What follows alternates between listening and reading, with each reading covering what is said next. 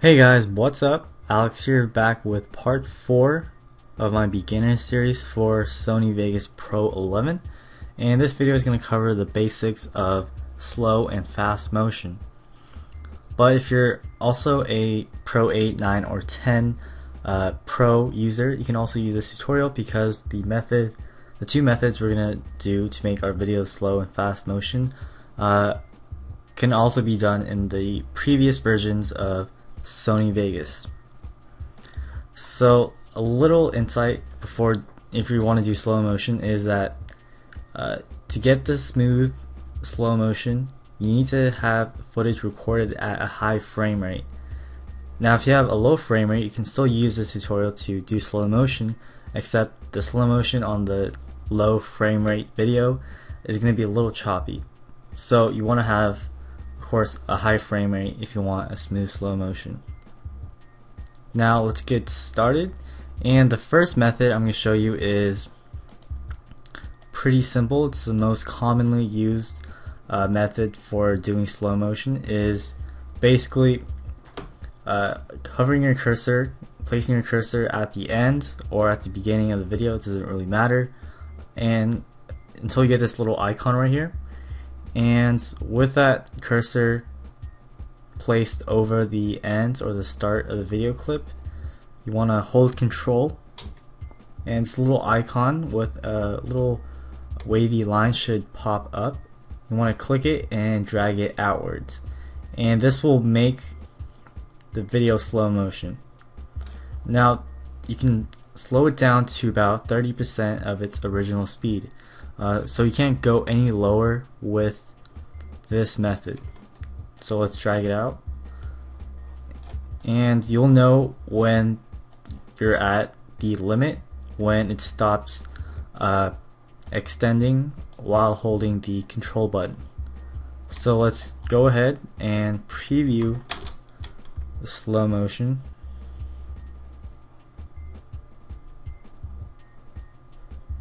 Sorry, I'm just pre-rendering the video right now so it won't lag. And let's play it through.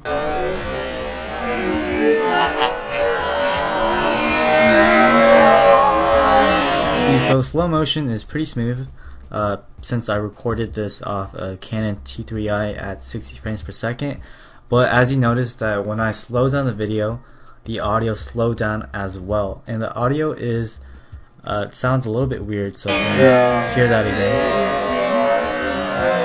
Sounds a little metallic and there's like a little echo to it. So after you slow down your video, you can fix the audio just by right clicking on the audio, then go into properties, and then make sure you select pitch change and make sure the lock to stretch is checked so that it'll know when to pitch the audio back up if it's slowed down. So let's preview the audio again.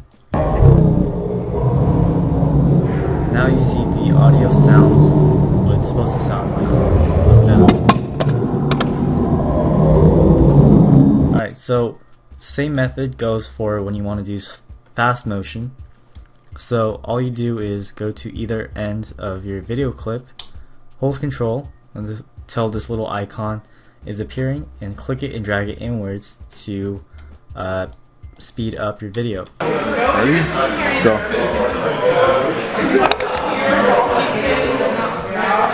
So the video is sped up right now.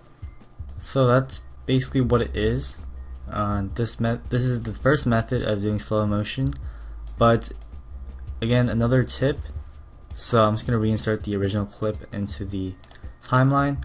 And if you don't want to slow down the entire clip and you only want to slow down the a really specific part of your video clip, all you do is go to the part where you want to apply the slow motion, make a cut, and then go to the end where you want the slow motion to stop, and then make another cut, and you just spread out the excess clip and get the clip you want to slow down. And again, do the same method. Hover your cursor at the end of the video clip, hold control and just drag it out.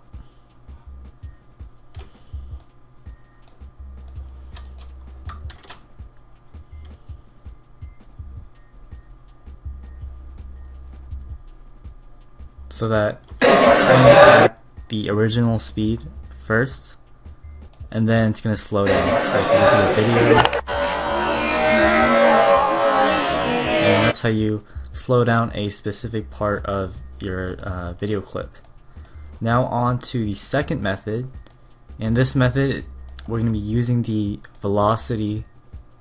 event velocity envelope, and basically this allows more control over the transition from your original speed to a slow percentage or a higher percentage speed. So to have the tool appear on your video, all you need to do is select your video clip and go to Insert and go to Video Envelopes and make sure Event Velocity is checked. Now you get this little green line, and that line represents the percentage of your video clip.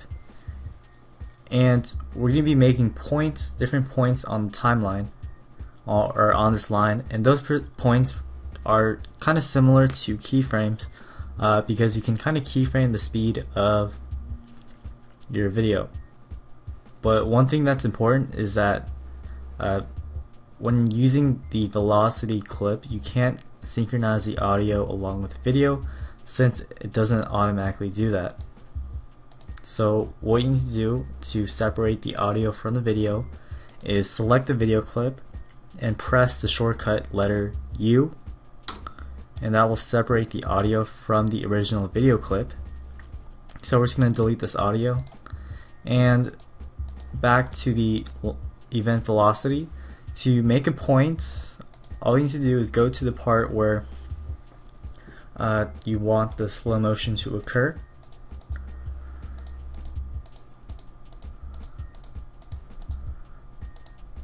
and you want to double click on the line to make 1 point. Now automatically you don't want to drag this down because you need basically 2 points in order to transition from the original speed to a lower speed percentage.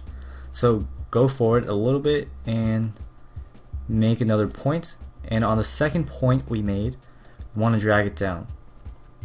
Now like I said in the previous method, the limit of the slow motion in the other method is about 30%. So again, the same rule applies to this method as well. Of course you can go lower, except the thing is, if you go lower than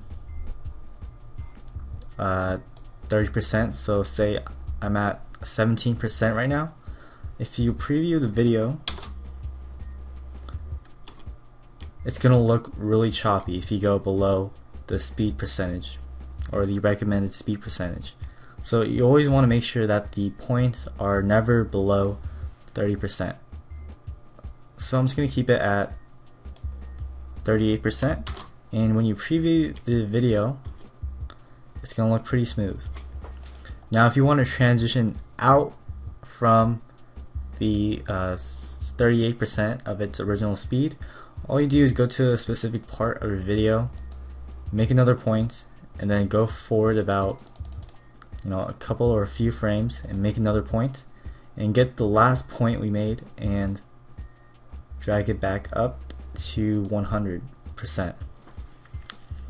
Now here's another thing. If you right click on the points in between the outside points, you can select different fade options, and those are basically how the keyframes are set up. But by default it's a smooth fade, so it'll smoothly transition into slow motion. But if you want a really fast fade, then you can of course select fast fade, and then it will really quickly transition into a slow motion. Now when you're using the event velocity and you're lowering the speed percentage, it's not spreading out the video. So what I mean, it's not like the last method, which extends a video. It's not going to automatically do that when you're using the event velocity. So what you need to do is, you have to manually find out which frame the original video clip ends just by extending the video clip. Now again, to do fast motion, it's really simple. All you do is raise the points above 100% and then it'll go into fast motion. And if you ever wondered why there's a negative percentage, that's basically reversing your video. So it's going back in time. So if you look at it, the hand's coming back together, and that's the negative speed percentage. Now if you can't really control the points accurately, so if you move it and you want it to be exactly 30%, but you can't get it right on there, what you can do is extend the video track. So if you click on this second icon right here called maximize track height, you can actually maximize the track height so that you can easily control the speed percentage. But if you don't want to do that, there's another option. So go to restore track height. You can basically right click on the points and click set to, and then you can type the value in of the speed percentage. Or you can set, there's a list of presets where you can set it to 300% or 100% reverse velocity, so that's negative 100. And yeah, that's the end of this tutorial. So I hope this video wasn't too confusing. I had a lot of information to cover, but again, if you need any help on specifically this video, just comment your questions on this video and I'll probably reply to them within a couple of hours or a couple of days. So again, if you want more beginners series videos of this playlist, just request any more videos in the comments below, and I'll see you guys next time.